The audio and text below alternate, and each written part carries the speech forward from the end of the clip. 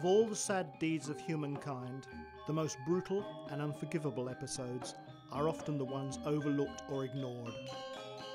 The genocide in Indonesia was one of the cruelest orgies of terror known in the 20th century, but appears to have been obliterated from the world's collective consciousness.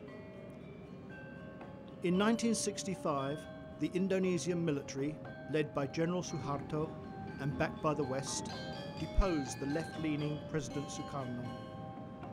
A series of purges led to the birth of New Order, a campaign to promote Suharto's political vision. Hundreds of thousands of men and women were slaughtered. Members of the Communist Party and other supporters of Sukarno, and those who simply opposed the New Order. Marxism, atheism, and the Chinese language were banned, and newspapers were censored and directed to promote New Order policy. The campaign of terror to obliterate Sukarno's idealism continued for years, crushing creativity and independent thought in Indonesia. Rivers flowed with corpses and books were burnt. From the beginning, the West was aware of what was happening, but decided to remain silent and support the New Order in anticipation of investment opportunities. The visible evidence of Suharto's links to the US, such as its embassy, were hidden. The major objective of the New Order was quickly achieved. All major resources were privatized and transferred to a few individuals, and the West and multinationals gained an obedient and underpaid labor force. From a once proud and progressive nation, Indonesia declined to become an assembly line for multinational companies. Its brightest sons and daughters vanished without trace, or searched for asylum on distant shores.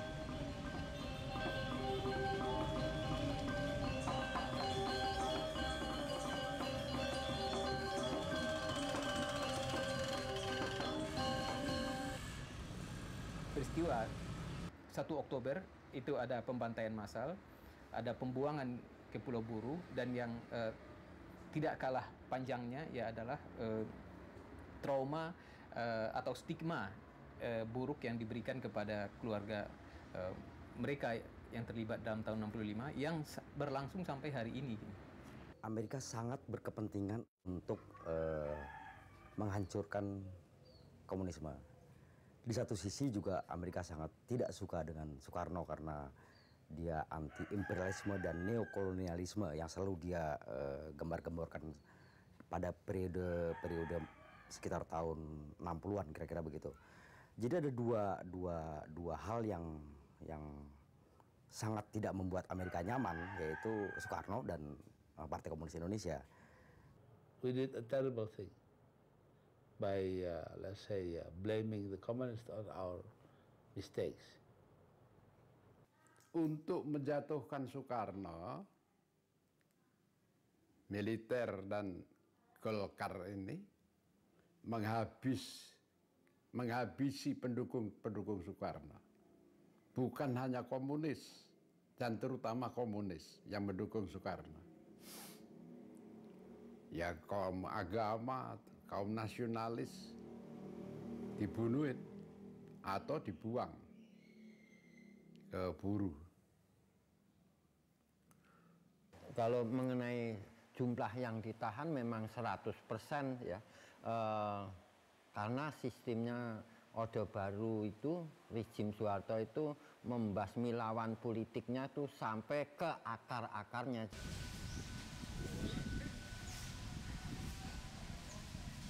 This monument at Lubang Buaya marks the place where it all began. On the night of September the 30th and the early morning of October the 1st, 1965, 7 high-ranking army officers were kidnapped and brought here to meet their death. Although this action was part of a military coup led by Suharto, designed to sideline Sukarno and destroy the Communist Party, New Order immediately began a propaganda campaign to blame the atrocity on the communists.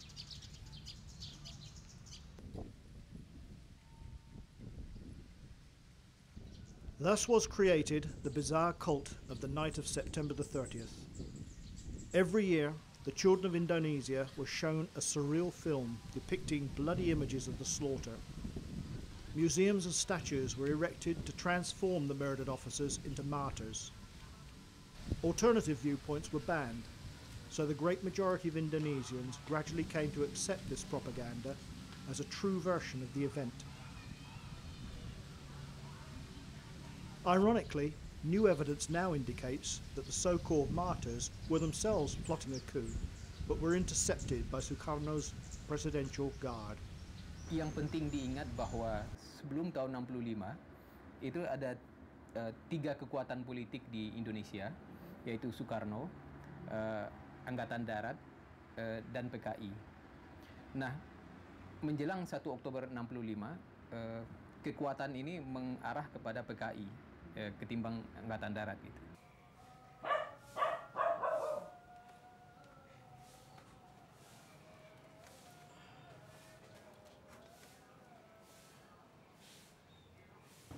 Hubungan ayah saya sebagai ketua Partai Komunis saat itu adalah sangat-sangat baik. Bahkan beberapa buku menuliskan atau beberapa data menuliskan bahwa Soekarno sangat mengemaskan Partai Komunis Indonesia.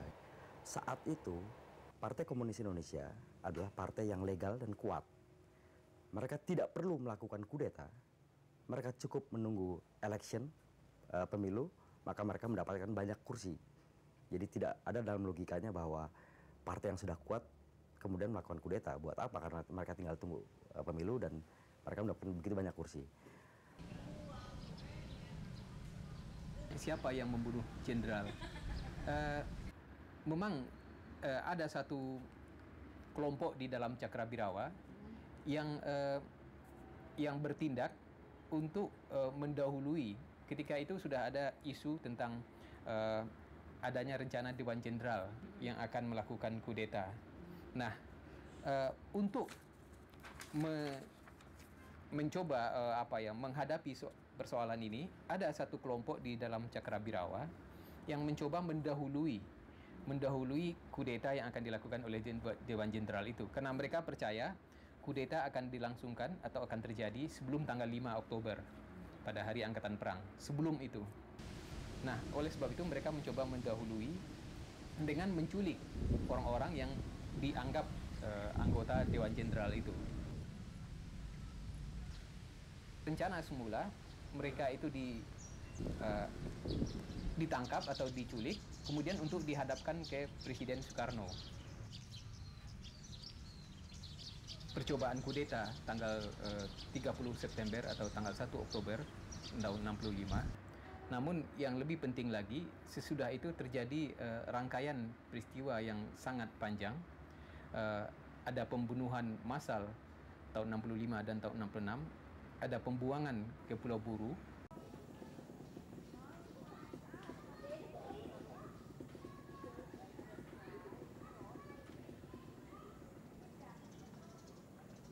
Mula-mula serangan dengan batu, saya duduk di depan rumah melihat. Saya akan lawan. Kalau mereka berani masuk, saya lawan. Tapi mereka tidak masuk. Kalau mereka berada di depan pintu pagar, lampu saya nyalakan, mereka lari semuanya. Saya matikan, muncul lagi di depan pintu. Saya nyalakan, lari semua. Artinya itu orang-orang yang saya kenal.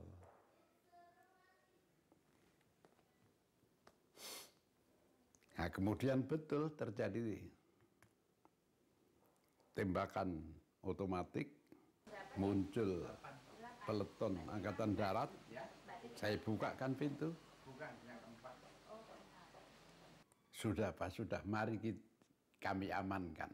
Itu pertama kali kata diamankan itu saya dengar. Tidak tahu artinya ditahan.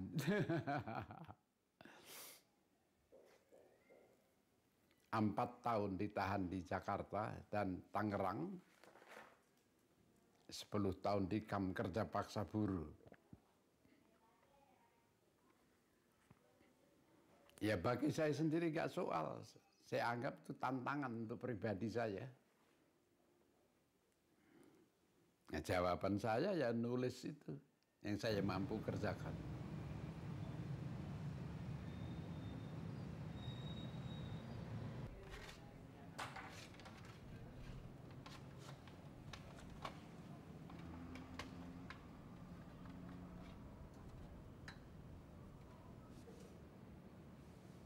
Jadi tidak hanya seniman besar, seniman yang baru muncul pun karena itu berbendera lekra pun pasti harus masuk tahanan, harus diperiksa dan mengalami tahanan berpuluh tahun. Kadang ada yang mati dalam tahanan karena makan tidak baik, sangat tidak baik. Sehingga orang tinggal tulang dan kulit saja karena tidak makan baik. Jadi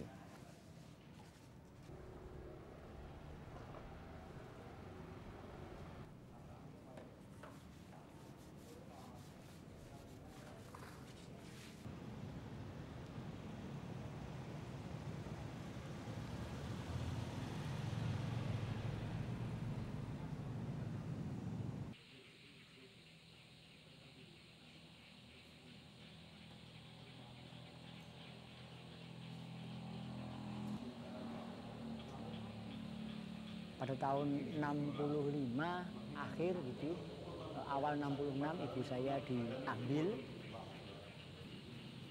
diciduk istilahnya begitu, diciduk. Sesungguhnya kalau orang banyak mengatakan bahwa orang-orang PKI yang di penjara itu menderita, kita pun yang di luar juga terpenjara secara sosial.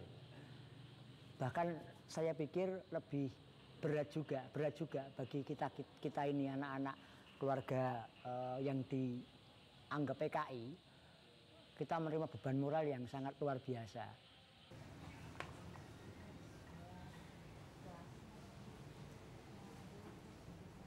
Suatu hari pagi-pagi saya bangun pagi sekitar jam 6 pagi dan saya lihat waktu itu umur saya 6 tahun ya, 6 tahun. Saya lihat di dinding yang besar itu ada tulisan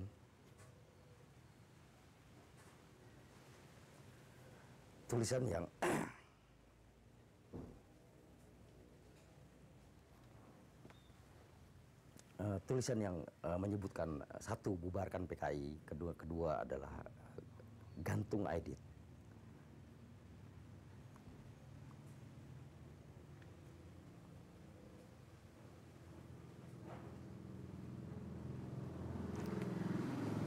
Ya kira-kira gitu. Jadi ada tulisan yang besar sekali kira-kira tulisan itu besarnya kira-kira 3 meter, disebutkan di situ bubarkan PKI, kemudian gantung Aidit dan Subandrio anjing packing, kira-kira begitu. Dan saat itu saya menjadi sadar betul bahwa sejak itu hidup saya akan menjadi sulit.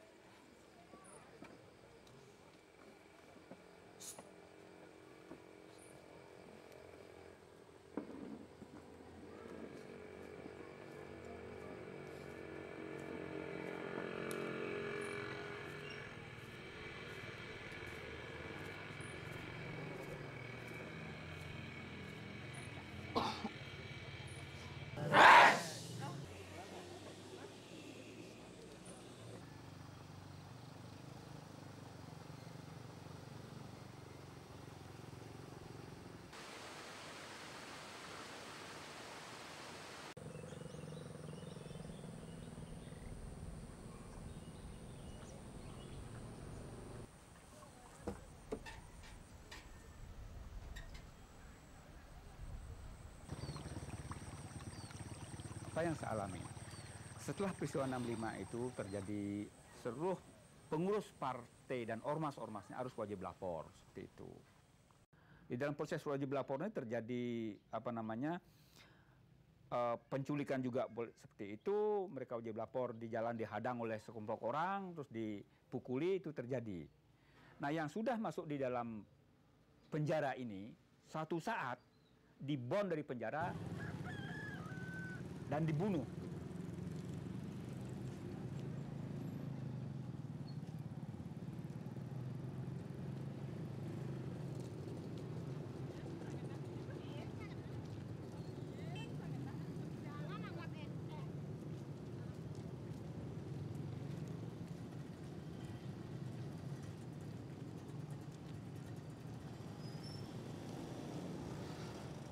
Istri saya terlunta-lunta. Dia langsung dia ikut ke Denpasar ya. Padahal dia sudah mengandung kecil ya pada waktu itu.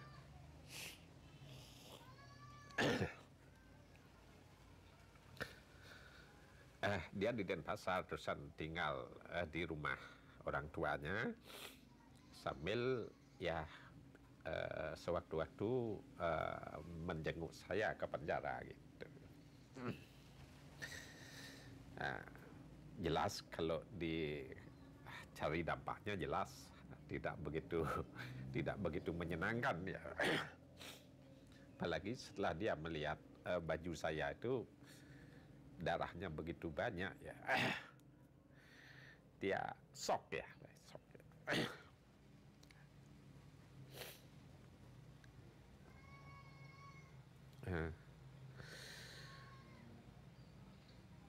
Ya, saya pikir dampaknya satu dia shock, kedua memang dikucilkan oleh masyarakat ya, oleh masyarakat sekitar. Pada waktu itu sudah mulai ya PK itu seperti apalah anjing yang kudisan lah ya, sudah di kemana-mana diusir orang itu istri saya. Makanya dia lari saja ke kota daripada di desa, sebab di desa lebih keras lagi gitu.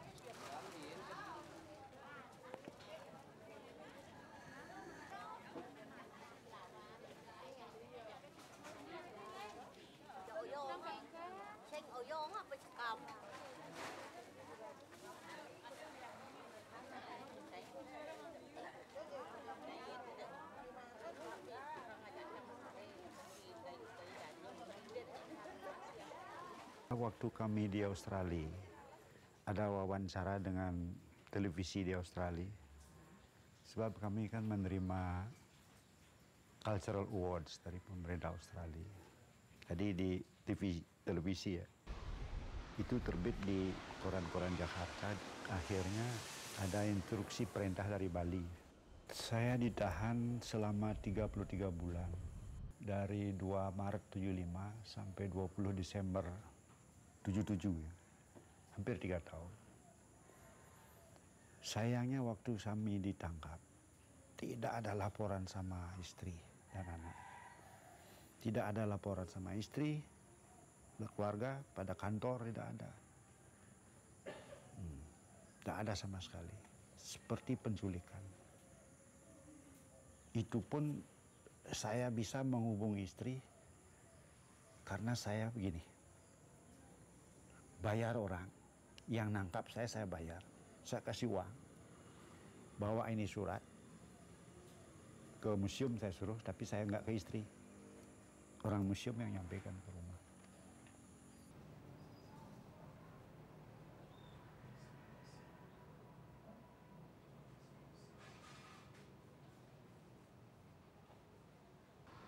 Suatu hari ayah saya tertangkap.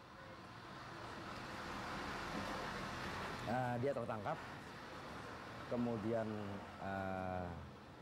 tim yang menangkapnya sebetulnya sedikit ragu-ragu ketika dia keluar dan menyatakan apakah Anda ingin menangkap seorang menteri atau seorang ketua partai atau Anda ingin menangkap seorang wakil ketua MPR. Saat itu dia berperan seperti itu.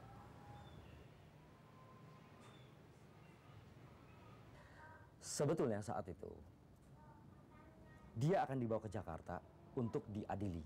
Kalau menurut saya, dalam hemat saya ketika itu kebijakannya adalah itu awalnya. Tetapi dalam perjalanannya untuk dibawa ke Jakarta, karena dari Jawa Tengah untuk ke Jakarta saat itu butuh 2-3 hari mungkin karena transportasi yang ini.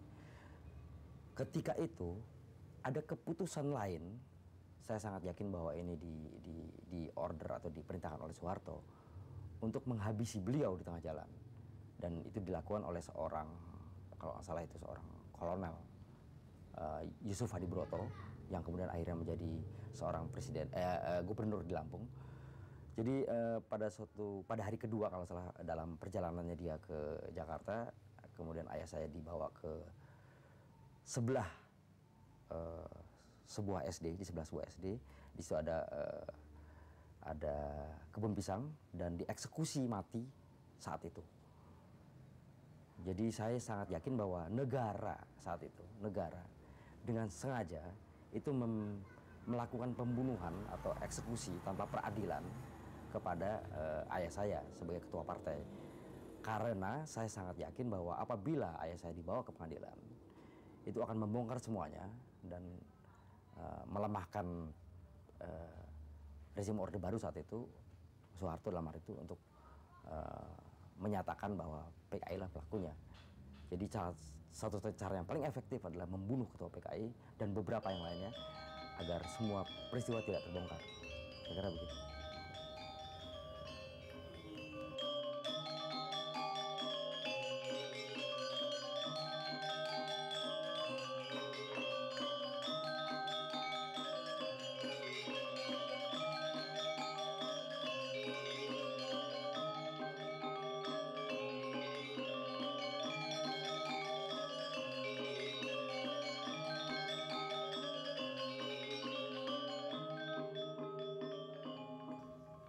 Kemudian dia juga melihat Indonesia mempunyai jumlah anggota komunis cukup signifikan sebagai negara ketiga terbesar di dunia, kira-kira begitu. Waktu itu mereka mengklaim kira-kira ada 30 juta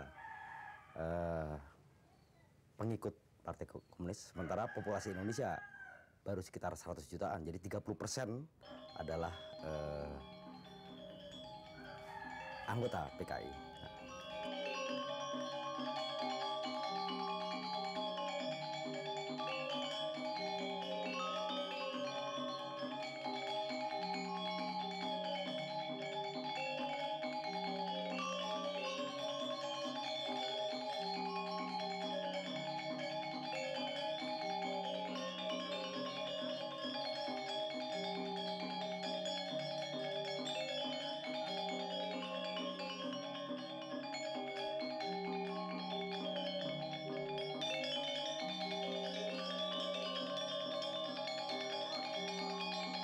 Mengenai peran Amerika Serikat, Amerika berperan dalam hal ini ketika terjadi pembantaian.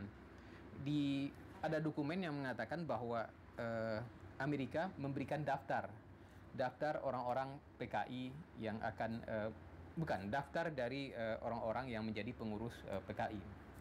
Nah, dengan berdasarkan daftar ini, ya Angkatan Darat itu bisa melakukan pembunuhan. Tentunya Angkatan Darat sendiri mempunyai daftar, tapi saya percaya bahwa daftar yang diberikan oleh kedutaan Amerika itu mungkin lebih lengkap. Jadi menurut hemat saya itu dalam suasana ketika itu dalam perang dingin, Amerika berkepentingan agar komunis itu bisa dihancurkan. Ya, kasih dukungan, kasih senjata, itu biasa. Amerika kan biasa nyerbu negeri lain, nggak soal. Waktu Soekarno pun mereka menyerang Indonesia dari udara dengan pangkalan Filipina. Dan Amerika nggak pernah minta maaf sampai sekarang. Sulit untuk terjadi karena Soekarno dicintai rakyatnya. Pemicu provokatornya itu adalah Angkatan Darat, karena pembunuhan yang terjadi pada bulan Oktober, November dan setelah itu diawali dengan kedatangan Angkatan Darat di suatu tempat di Jawa Tengah, di Jawa Timur, baru setelah itu terjadi pembantaian.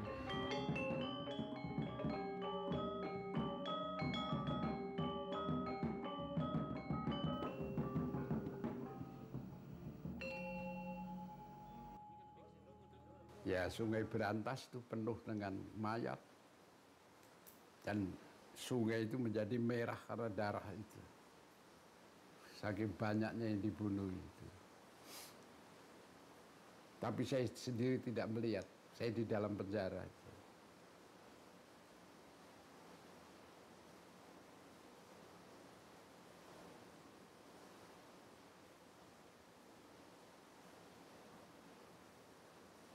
Nggak bisa cerita saya.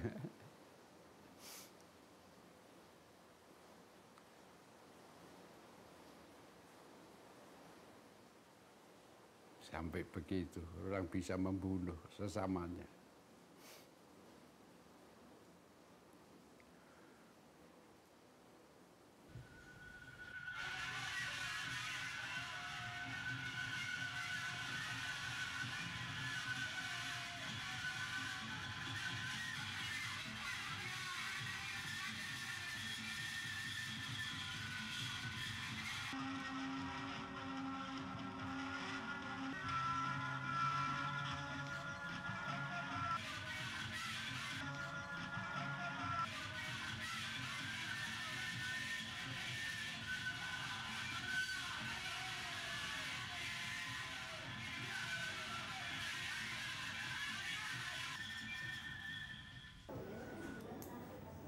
Generasi saya tidak banyak yang tahu tentang apa yang terjadi sesungguhnya pada saat itu. Tetapi yang kami tahu adalah kami mengetahui peristiwa itu dari film yang diputar setiap tahun. Film tentang penumpasan G30 SPKI. Film itu dibikin oleh Arifin Cenur yang sangat memojokkan PKI sebagai satu-satunya pelaku dari peristiwa tersebut.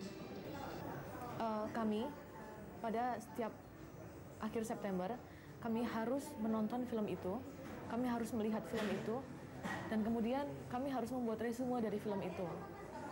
Kami membuat sinopsis, dan kami bercerita di depan kelas tentang apa yang kami lihat waktu kami menonton film itu.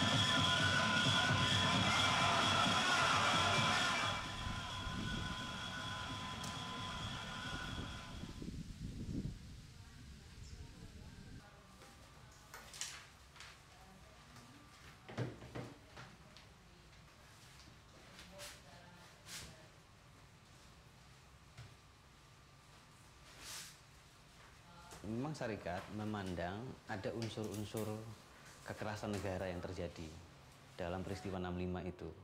Dari investigasi yang kita lakukan itu hampir semuanya menunjukkan ada keterlibatan militer dalam konflik-konflik yang terjadi di masa, terutama pasca 1 September ya, yang kemudian itu menjadi semacam pembunuhan massal di masyarakat. Dalam beberapa informasi secondary juga kita dapatkan memang tidak hanya kekuatan nasional yang bergerak pada waktu itu, ada juga kekuatan-kekuatan multinasional pada tahun 65. Tetapi sebenarnya yang menjadi concern Syarikat bukan di situ, bahwa ada kekuatan yang mendorong masyarakat Indonesia pada waktu itu saling membunuh.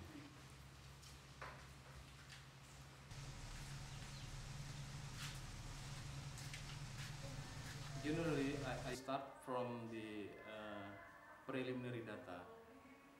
It could be from report, oral report, or written report. According to the testimony from the witnesses, or testimony from the executioners at that time, there were so many killings conducted by both civilian and military.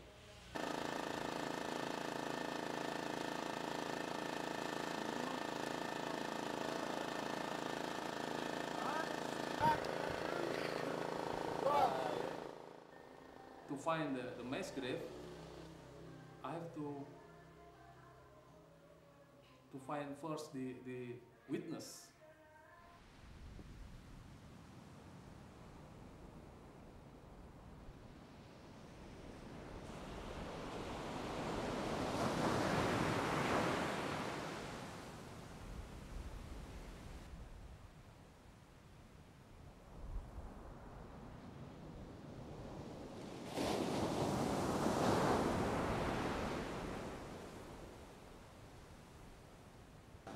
Pertama, nomor 1, mencangkling, metegol liman, jatah adane.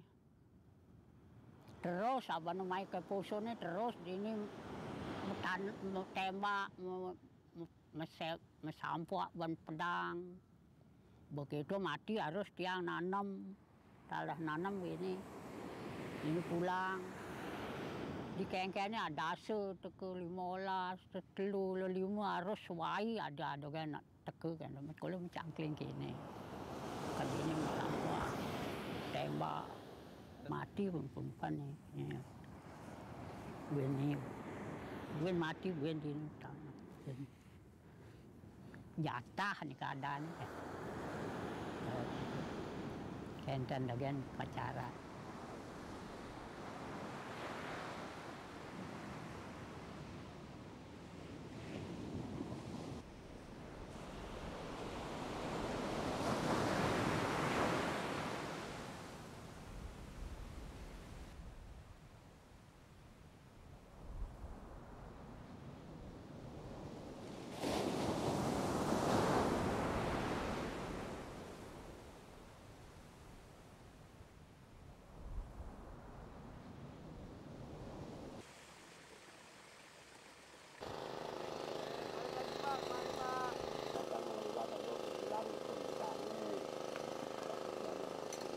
In the area of Ponorogo, there are family that one of the member is executioners and the other member is a victim.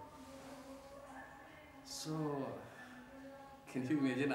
I can tell you about how it feels. Yeah. In one family, one member has as a victim and the other member is executioners.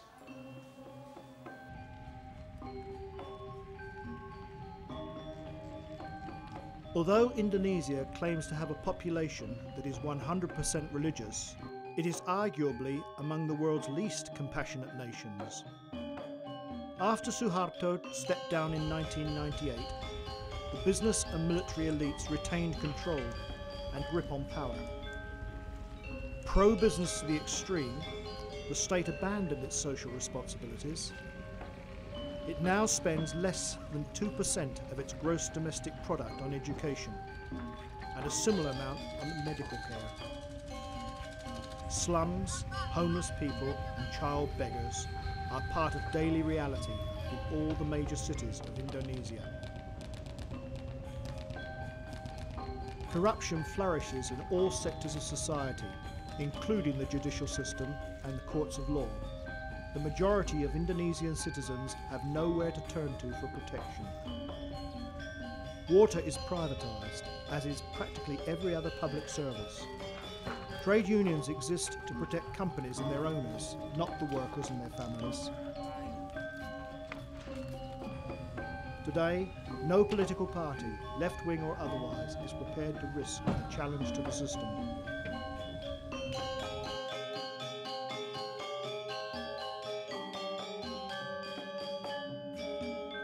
Soekarno yang penting itu nation and character building. Sebab Soekarno tahu bangsa Indonesia itu tidak punya karakter. Sehingga menjadi bangsa kuli. Karena tidak ada pendidikan berproduksi oleh keluarga. Nah, karakter itu terbentuk oleh kerja produktif. Lahir karakter. Nah, akibat dari konseptif ini sepanjang jalan, sepanjang Jawa ini menjadi pasar. Ini problem Indonesia ini, tidak berproduksi. Memalukan itu.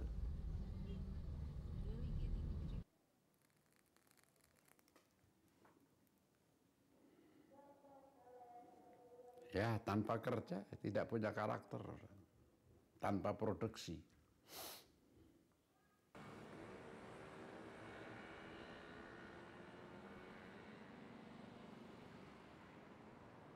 The planning of Jakarta, the allocation of land use never have taken into consideration the existence of urban poor. As if, you know, every people who live in Jakarta are rich and could afford houses or land produced by the markets, which is, of course, you know, universally, nobody could afford, or really the majority of people could not afford land and house if it is completely surrendered to the market. And this is very clearly reflected in our urban planning because there is no clear allocation of land and housing programs for the poor. And Jakarta actually is now also seeing the problem not only with the poorest of the poor, but also the middle class has now also some difficulty in accessing land and housing supply.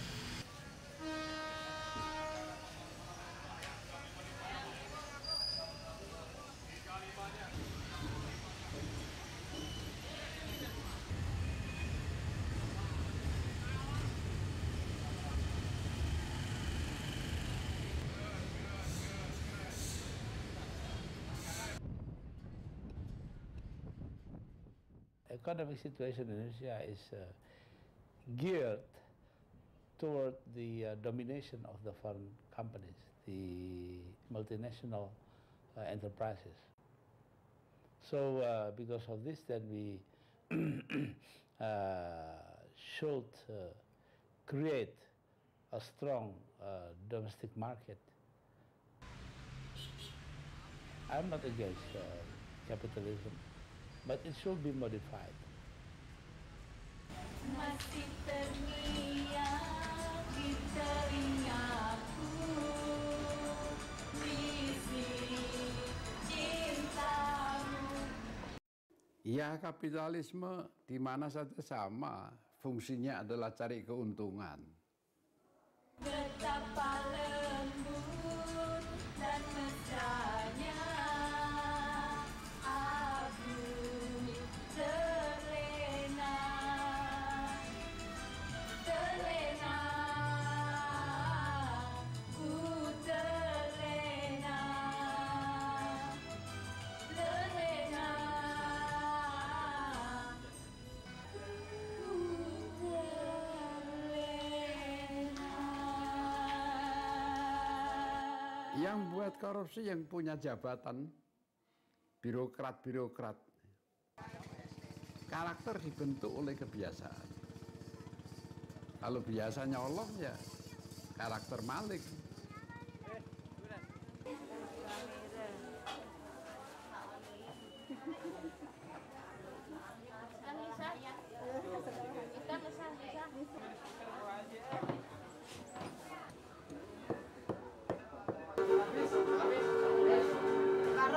Itu kalau luar negeri kan, wah itu sudah 2 tahun udah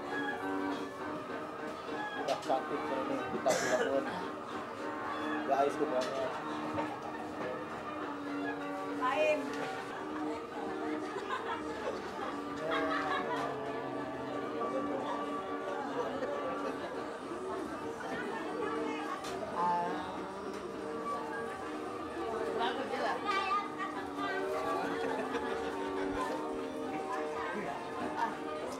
Apa itu lain monyet Indonesia kita foto.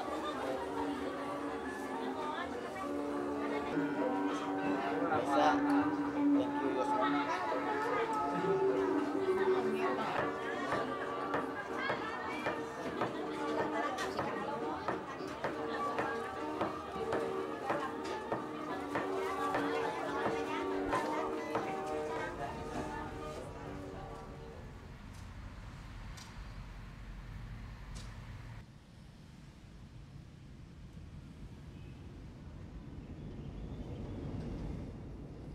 The government always complained that there is not enough land to accommodate the poor or to accommodate housing in general. If you would jump on a helicopter, you will see from the air that there are a lot of empty vacant lands which are already belonging to developers who actually acquire most of those lands by destroying the kampungs and basically in our technical term is by destroying basically the housing stocks.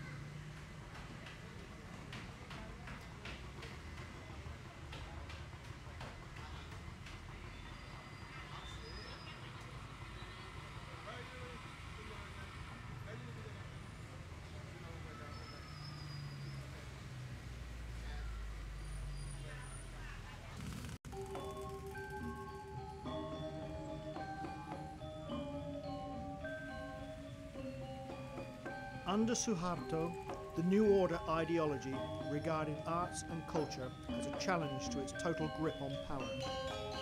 To counter their subversive influence, junk food, pop music, Hollywood films and soap operas from all over the world were force-fed to the nation.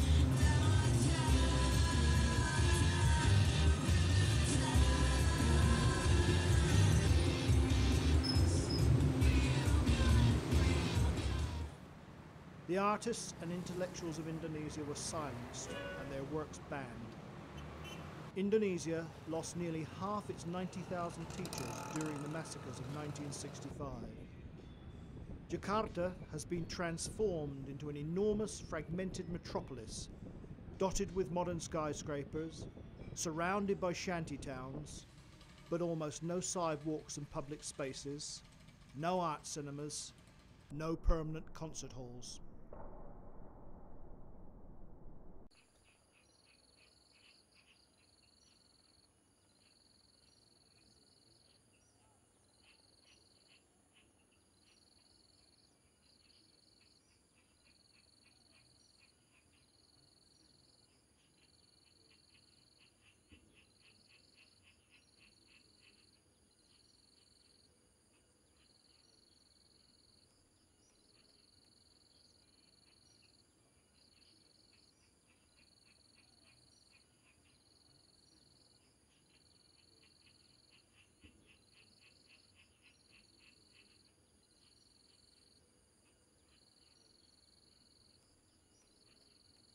Soeharto ya. Saya kira ya ini baru pendapat pribadi ya. Awal naiknya saja sudah mulai membantai. Begitu dia naik dengan membunuhnya. Ini betul-betul brutal sekali. Bagi dia, di mata dia apa sih artinya seniman, artis, ya ilmuwan. Itu nothing. Dia lebih senang kelihatannya bergaul dengan koruptor. Ya. bajingan, penjahat, pembunuh. Nah, padahal ilmuwan itu diperlukan oleh dia itu, tapi ya dikebiri seperti penyusunan buku standar secara nasional itu terang-terangan. Taufik Abdullah dengan kawan-kawannya, nah, mereka membelokkan ya, peristiwa 65 ini.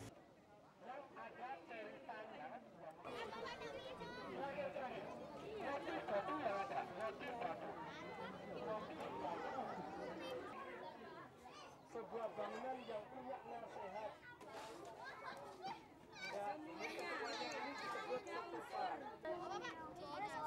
Sailendra, Syai pakai Y, Sailendra. Dalam kurung rajanya Samaratungga, tahu kan? Yang mulainya Raja Samaratungga. Sailendra, S-Y-A-I-L-E. Dengan Javanismenya mengenal hanya satu prinsip, yaitu setia dan taat pada atasan. Itu sebabnya bahasa Jawa bertingkat-tingkat banyak. Karena untuk memuliakan atasan itu. Tapi dalam politik berarti fasisme tanpa lawan. Dan karena atasan itu juga tidak jelas kekuatan moralnya, ya rakyat Jawa itu tahu-tahu sudah dijajah begitu saja karena atasan menerima sogokan. Ya karena banyaknya kerbo-kerbo tadi. Nah, singkat jawabnya, karena banyaknya kerbo-kerbo itu. Bahkan sampai sekarang kerbo-kerbo itu terlalu banyak. Contohnya waktu Abdul Rahman Wahid naik tahta berkuasa jadi presiden Indonesia, mencoba menghapus ketetapan MPRS kalau nggak salah nomor 26 tahun 86 ya. 25 ketetapan MPRS tahun 66 nomor 25 kalau nggak salah ya. Itu yang isinya melarang pelajaran komunis di Indonesia. Lantas pun hampir 99% yang tidak setuju. Apakah ini tidak terlalu banyak kerbo-kerbo di Indonesia? Orang yang sangat bodoh sekali toh.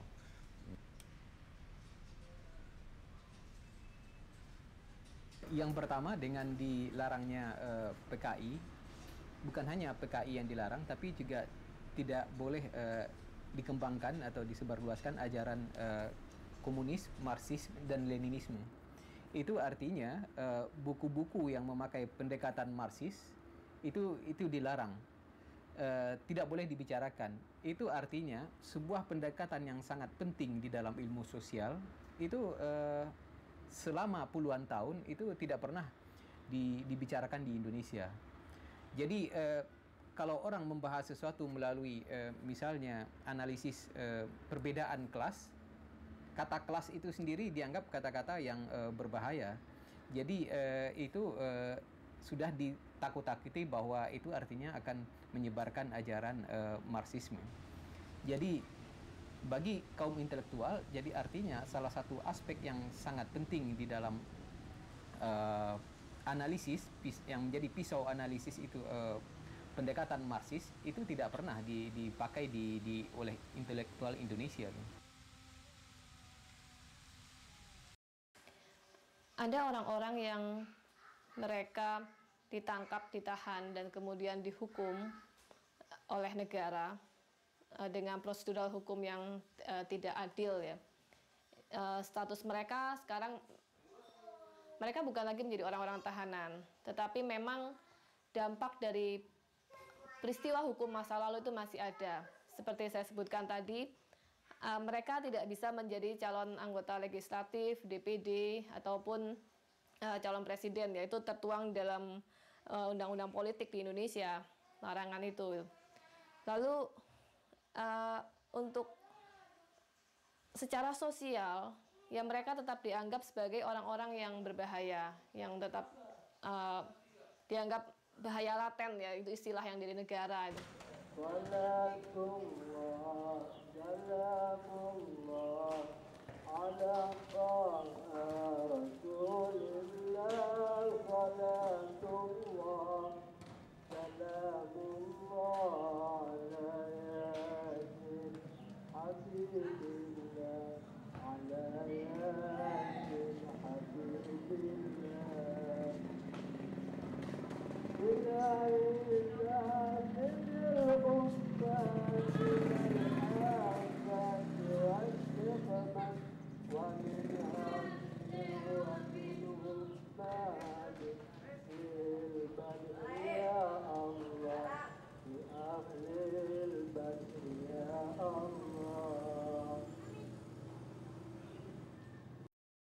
Kalau saya sendiri sih nggak membutuhkan agama.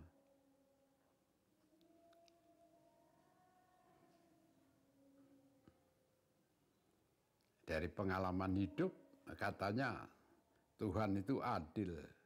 Kalau Tuhan adil, kok ketidakadilan berkuasa begini? Di mana kekuasaannya Tuhan? Itu saya pribadi loh. Ya lebih baik orang hidup dengan kekuatan sendiri saja, nggak usah mengharap-harap dari Tuhan segala macam.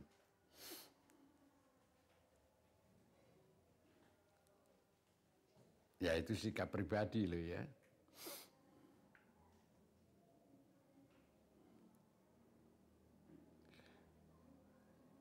Saya jadi tahanan begitu lama itu bisa terjadi kenapa? Kalau Tuhan berkuasa itu, ya Tuhan yang menentukan itu. Lantas untuk apa saya terima kalau begitu? Pendidikan agama di Indonesia memang 100% berhasil orang masuk agama. Satupun tidak ada yang tidak beragama di Indonesia ini. Tapi saya katakan tidak berhasil pendidikan moral bangsa Indonesia melalui agama adalah terbukti di Indonesia banyak pembunuhan, banyak koruptor, memakan, menyiksa rakyat. Ini dalam agama kan tidak ada, harusnya tidak ada. Jadi manusia ini sebenarnya kepatuhannya kalah sama setan.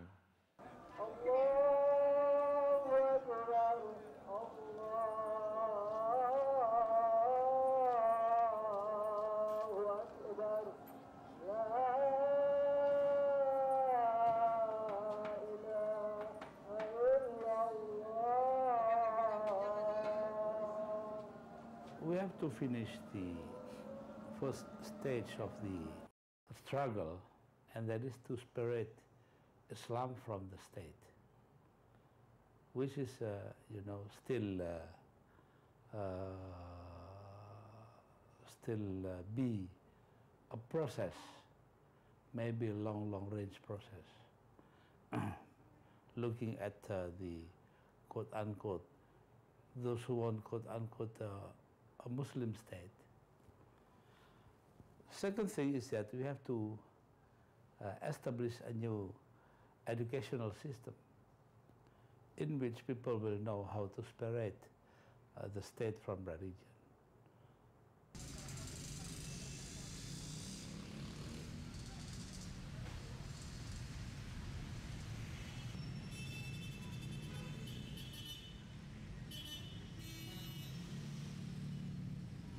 Saya tidak punya angkanya ya berapa dari etnis Tionghoa yang mati saat itu.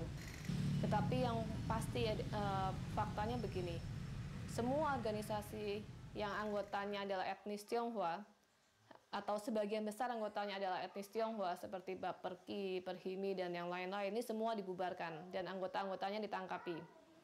Lalu selain itu terjadi nasionalisasi semua properti atau hampir semua properti yang dimiliki etnis Tionghoa, sekolah-sekolah, bangunan-bangunan milik organisasi-organisasi etnis Tionghoa dan diambil alih berubah menjadi sekolah, menjadi Pemda, menjadi rumah sakit kepolisian dan lain-lain itu.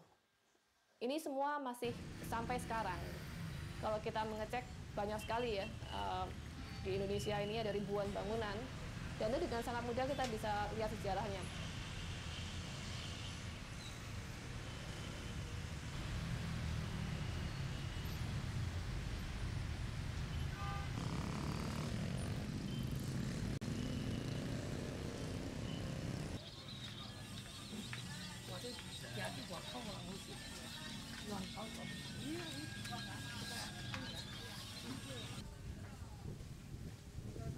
Lalu mengenai berapa yang mati, kita tidak bisa pastikan karena saat itu memang crowded sekali, situasi itu tidak jelas. Jadi semua orang bisa ditangkap hanya karena dia menjadi anggota salah satu perkumpulan atau karena sekedar tetangga tidak suka. Mengapa ini jarang dibicarakan? Karena memang diskriminasi rasial di Indonesia ini sangat besar. Orang lebih mengangkat masalah pelanggaran HAM atau masalah kemanusiaan tidak dititikberatkan kepada etnis Tionghoa itu.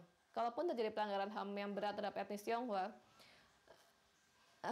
hal semacam ini jarang sekali diangkat karena sebetulnya memang berulang kali terjadi pembantaian terhadap etnis Tionghoa mulai tahun 40-an ya, bukan 40-an, 1740 pertama kali terjadi di Indonesia sampai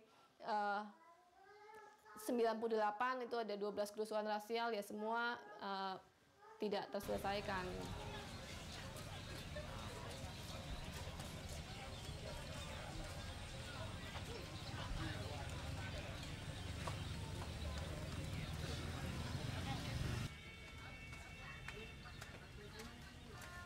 Saya kira sejarah yang panjang ya. Etnis Tionghoa belajar selama ratusan tahun mereka tidak mendapatkan perlindungan hukum. Saat pogrom terjadi 1740, tahun 40-an mereka dibantai kembali gitu.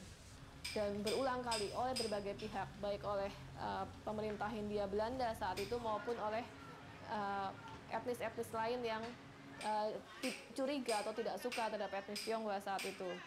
Dan terus berulang, setiap kerusuhan rasial tidak ada penyelesaian secara hukum, tidak ada perlindungan sama sekali.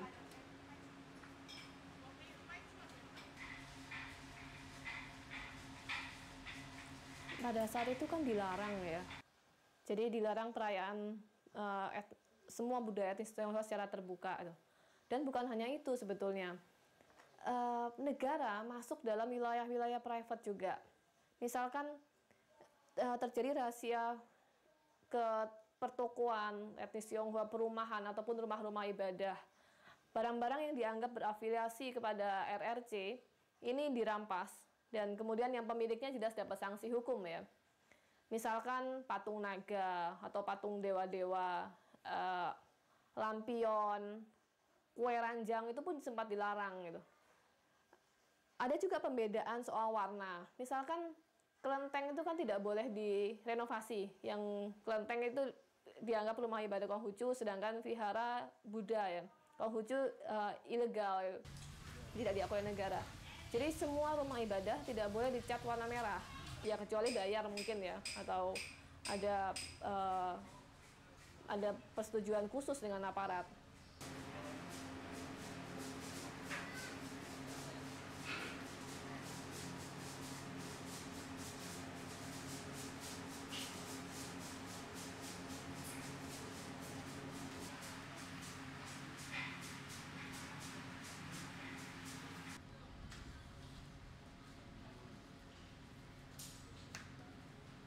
Memang ada pelarangan itu. Jadi untuk berbahasa Mandarin ataupun penulisan ya. Dampaknya adalah untuk generasi muda, ya misalkan seusia saya, itu tidak bisa berbahasa Mandarin. Apalagi menuliskannya. Secara sosial, kalau kita melihat kepada etnis yang lain, ini juga berdampak yang tidak baik. Jadi mereka menganggap bahwa kalau etnis Tionghoa masih katakan bisa atau menggunakan bahasa Mandarin, menggunakan budayanya, ini dianggap orang yang tidak nasionalis. Jadi ada pandangan yang buruk sekali kalau etnis Tionghoa tetap pada budaya yang semula.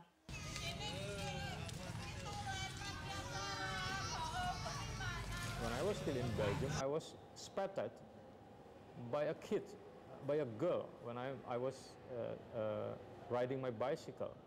And it is because she thought, at least I'm Asian, if not Indonesian. And a few months later, I went back to Indonesia. I came back to Indonesia, and I had to request an ID card from the government of Jakarta. And to my surprise, I had to go through an agency called an Agency for the Coordination of Monitoring the Movement of the Aliens. So I'm basically considered as an alien, as a foreigner, that have to go certain discriminatory filtering. Yeah, I think they took my, my fingerprints and a few pages of form that I have to fill in.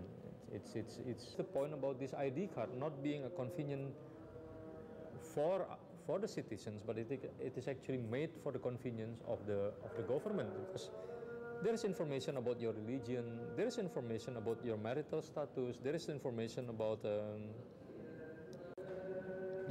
those are basically the information that I do not like to show to people.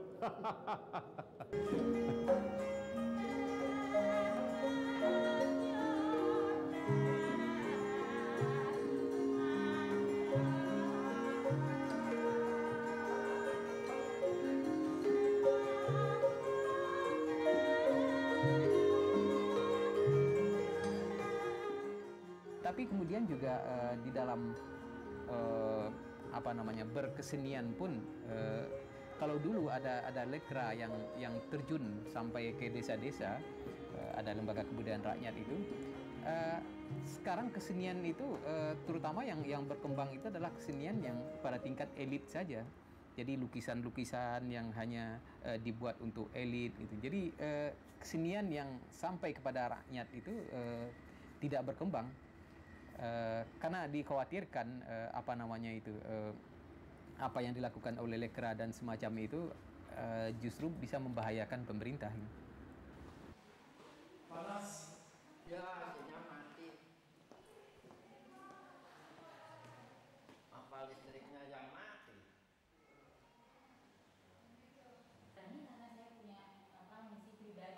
Mungkin jadi menghibur rakyat, mengelabui rakyat supaya terlena dari memungsuhi kekuasaan.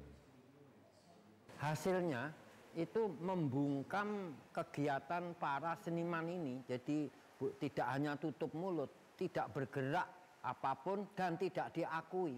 Seperti saya sebagai pelukis itu tidak berhak pameran.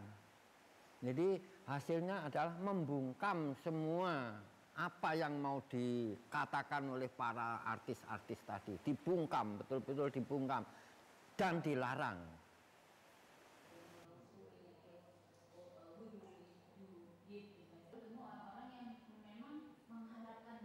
Sampai saya ini boleh katakan seniman kecil saja untuk pergi ke luar negeri, itu sudah 4 kali saya mengajukan untuk izin ke luar negeri, tidak dilulus.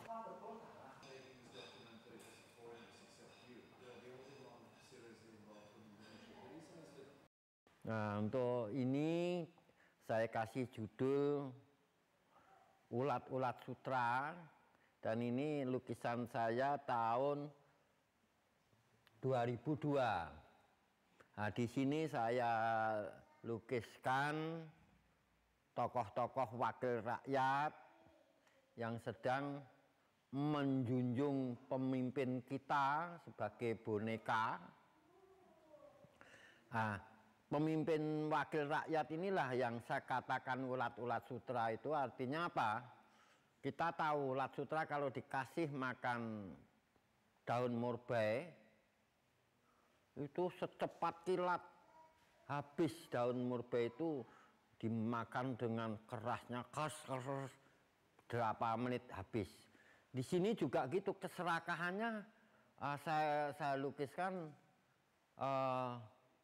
muka-muka yang menjijikkan, gigi-gigi yang merongos, ya muka yang tidak simpatik untuk mereka mendukung Megawati untuk bisa dimainkan. Jadi ini boneka dimainkan oleh para wakil rakyat ini.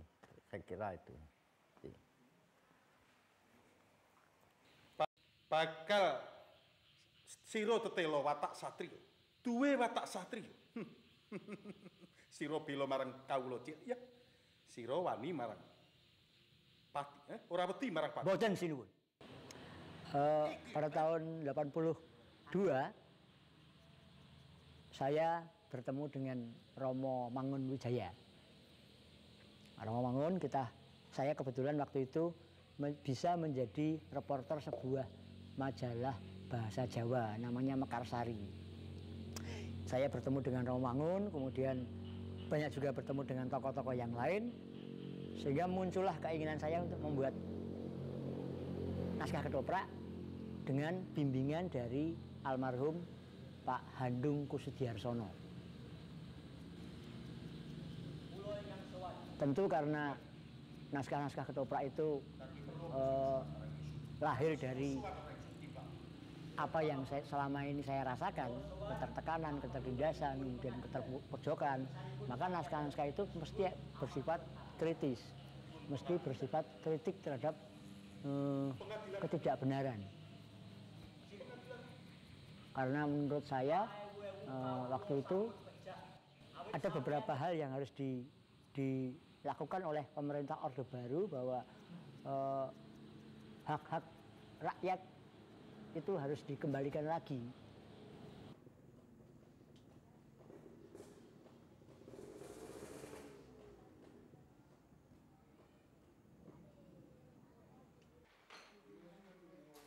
Yang melihat pembakaran itu, ibu waktu pagi mendengar berita ada penyerbuan, dia pulang nggak boleh masuk, tapi melihat pembakaran di belakang rumah. Saya sendiri tidak melihat.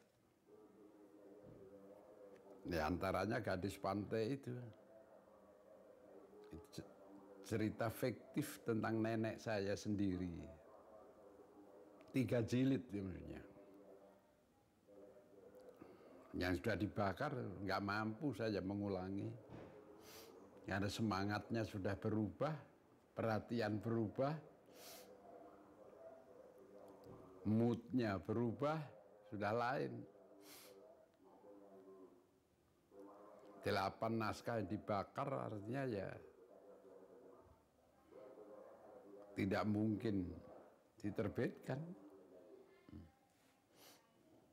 Nah, itu pembakaran naskah itu saya tidak bisa ampuni, memaafkan pun nggak bisa saya. Itu perbuatan terkutuk saya. Siapapun yang melakukan.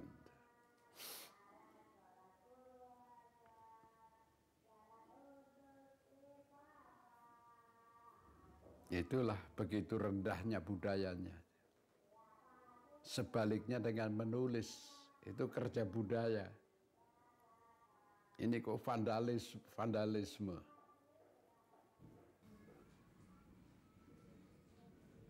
Inilah balasan Indonesia pada saya.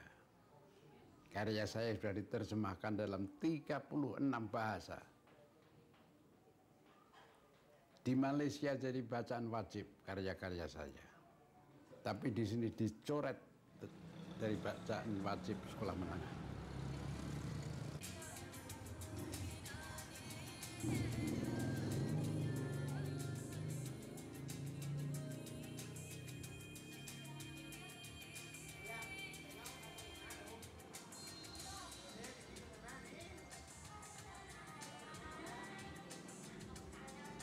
Soeharto dengan rezimnya nggak punya idealisme. Itu sebabnya yang berkembang hiburan yang makin lama makin tidak masuk akal itu. Gombal semuanya itu.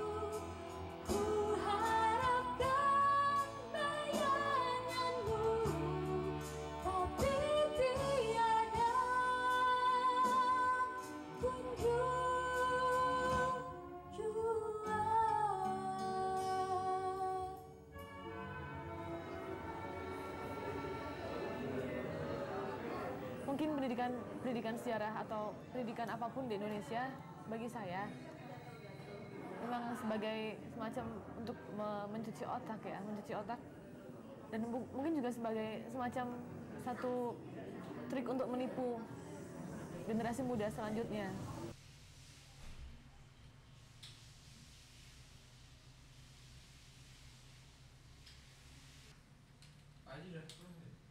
Tidak ada angka yang pasti ya. Kalau kita hitung-hitung secara kasar aja, pada waktu itu PKI itu Partai Komunis Indonesia punya 2 juta orang ya, anggota pada waktu itu. Kemudian pembunuhan tahun 65 itu diklaim punya korban misalnya sampai hampir 1 juta orang. Berapa banyak jumlah orang yang menjadi korban, saya kira ini kita tidak bisa pastikan ya. Walaupun ada pengakuan dari aparat 3 juta orang. Between 500 up to 3 million maybe. 500.000 untuk 65, sedangkan yang 300.000 lagi itu kasus Aceh, Timur-Timur, dan Papua. Sinuwun. Sinaosa kula pejah dados deking pengamun-amun. Sinaosa kula jerbabah depani lemah sinuwun. Nanging sedaya badhe kula temah sauger mbelani leres saha adil. Mbelani kawula dalem ingkang cacahipun mboten sekedhik ingkang sampun sampeyan dalem perjaya sinuwun. Oh. Ya, yen ngono antepmu. Keturutan. Kowe njaluk mati. Iki karo aduh. Wong cilik kok reko-reko.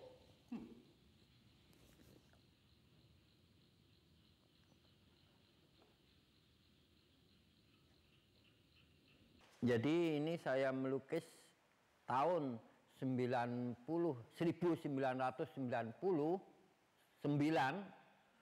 dengan tema matinya celeng, babi hutan. Yang saya maksud untuk matinya angkara murka untuk para penguasa bangsa Indonesia. Di sini dengan judul tanpa bunga dan telegram duka tahun 2000. Artinya kematian sebuah angkara murka yang tidak akan ada orang mengirim bunga duka maupun telegram duka. Artinya singkatnya orang kalau penguasa kalau angkara murka matinya tidak akan dilayat oleh bangsa kita sendiri atau tidak disukai oleh bangsa kita sendiri. Tidak ada orang yang bela sungkawa, artinya tidak ada orang yang ya bela sungkawa ya itu. Saya kira itu untuk lukisan ini ya. Soeharto memerintah melalui ketakutan. Rakyat dibikin takut dengan pembunuhan 2 juta orang itu.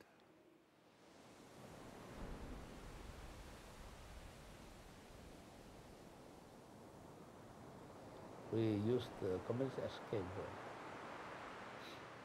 And I apologize once again. The apology should not necessarily be in the form of words. It can be in the form of action to give compensation when we can.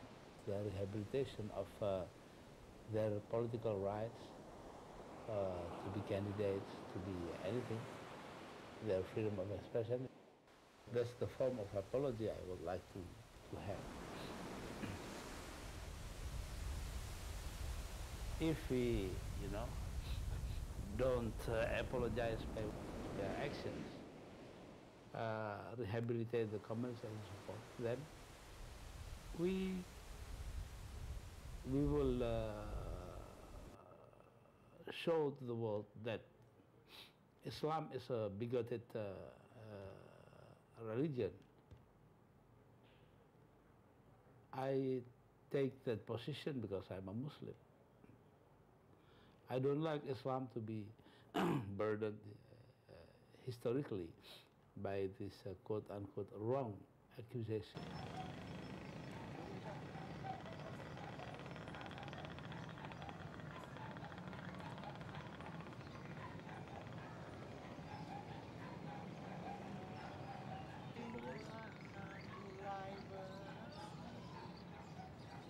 Another thing is that we will formally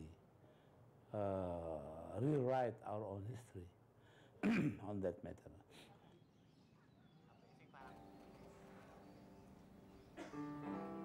I did my best, but I guess my best wasn't good enough.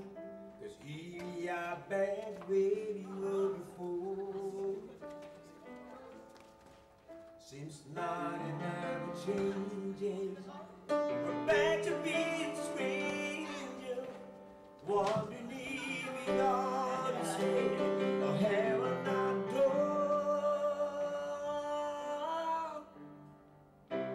Just once, can we figure out what we keep doing wrong? Why we never last for very long? What are we doing wrong? Just once, can we find a way to finally make it right? To make the legend last for more than just one night. If we could just get through it, I know we could break through it.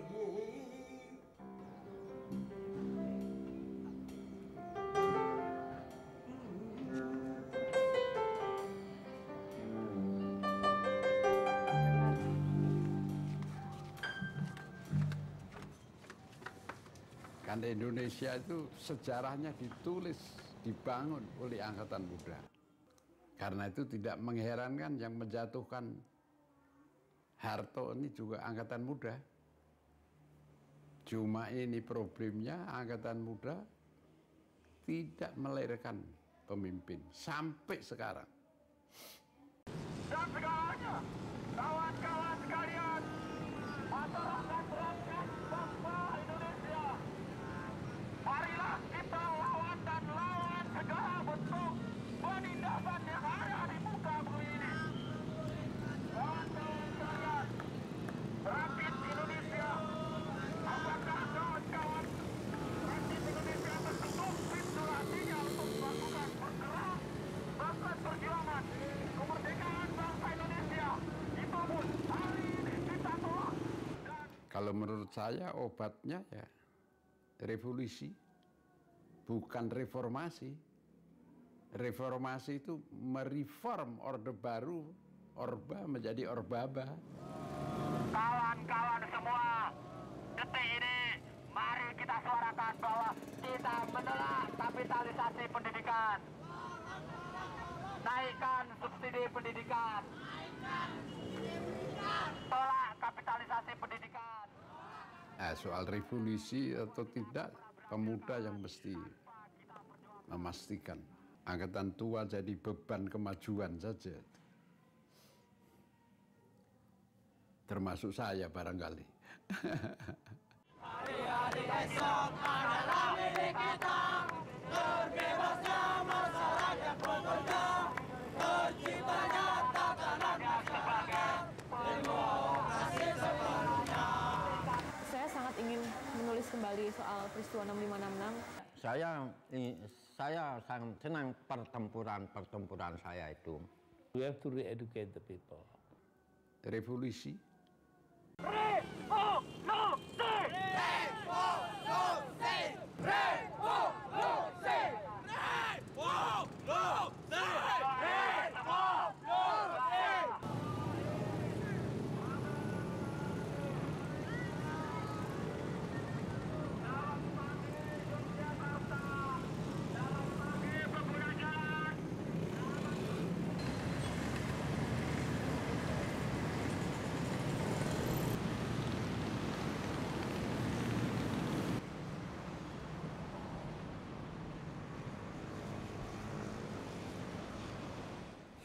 A nation's ability to encourage the right atmosphere so that genuine artists could develop. You see, should not be measured by numbers.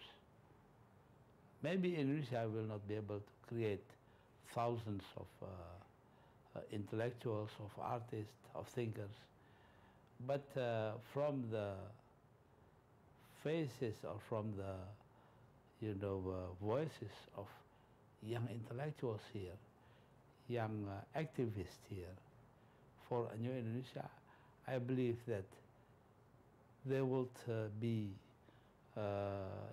encouraged by what will happen in the next generation. Tetapi saya merasa kalau saya ada di Indonesia, saya menulis buku, saya menjadi jurnalis, disinilah saya justru berguna. Di Indonesia yang tidak tahu dengan sejarah bangsanya sendiri, saya merasa bahwa saya justru akan lebih berguna di sini dengan melakukan hal-hal yang baik untuk bangsa ini.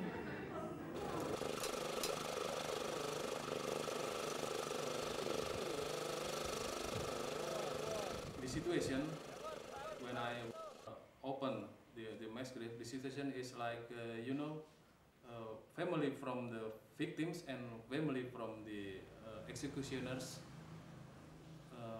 see each other and shake hand, and they regret, and they're crying. I'm so sorry. They start to know that the 65 is not political event. They start to know that 65 is more a human tragedy than political. They start to know that. Dan saya teringat pada kata-kata Desmond Tutu ketika dia menyelesaikan masalah rekonsiliasi di Afrika Selatan dengan begitu brilian. Walaupun Afrika Selatan dan Indonesia mempunyai kondisi yang sangat berbeda, seperti halnya dengan Bolivia, Chili, Argentina, Korea, Vietnam. Tetapi ada hal yang paling mendasar. Dia menyebutkan begini, rekonsiliasi yang sejati itu akan selalu mengungkapkan fakta kekejaman, keberingasan, kebrutalan, kekejian yang dilakukan oleh pelaku, sekaligus juga kepedihan dan kegetiran buat si korban, sebelum akhirnya tercapai fakta kebenaran yang kadang-kadang membuat negara tampak menjadi lebih buruk. Karena begitu banyak orang marah ketika fakta kebenaran harus diungkap ya. Tetapi Desmond Tutu melanjutkan lagi bahwa itu jauh lebih baik daripada hanya sekedar membuat rekonsiliasi yang semu.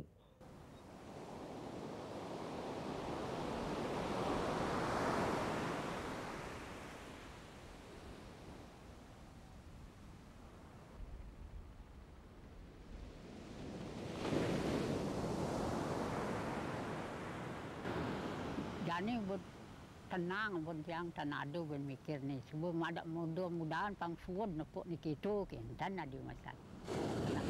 Dah kejang.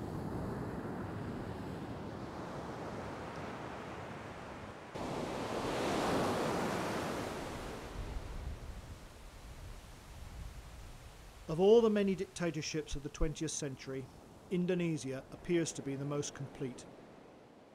There was no opposition and no resistance from within the country. Its people accepted the lies and propaganda and seemed disinterested in alternative sources of information. An officially promoted emphasis upon religion and traditional family structures helped to reinforce obedience to the new order. Although the army did most of the killing, in a short period after September the 30th, 1965, the regime encouraged tens and thousands of ordinary Indonesians to join in the slaughter and thus become murderers themselves. A culture of silence was created, a culture wherein children never dare to criticize their parents. Most of the terrible crimes that took place at that time have never been admitted, and thus never been discussed publicly. This shameful and bloody chapter of Indonesian and world history seems closed and buried. But perhaps just for the time being. Today, the atrocities of the past live only in the memories of the victims and their families. For almost 40 years, the events then and since have been almost invisible. Who has benefited from the silence is obvious, but the bill was and still is being paid by the impoverished majority of Indonesian people.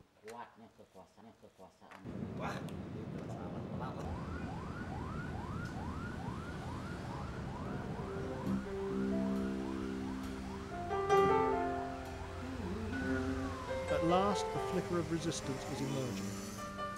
Unless there is change, it could well turn into a conflagration. I give my all, but I think my own may be too much. 'Cause Lord knows we're not getting any rain. Seems we're always blowing whatever we've got going. Seems the time we're all is that we haven't got a break. Just once, can we figure out where we didn't do it wrong? While the good times never last for long. Where are we going?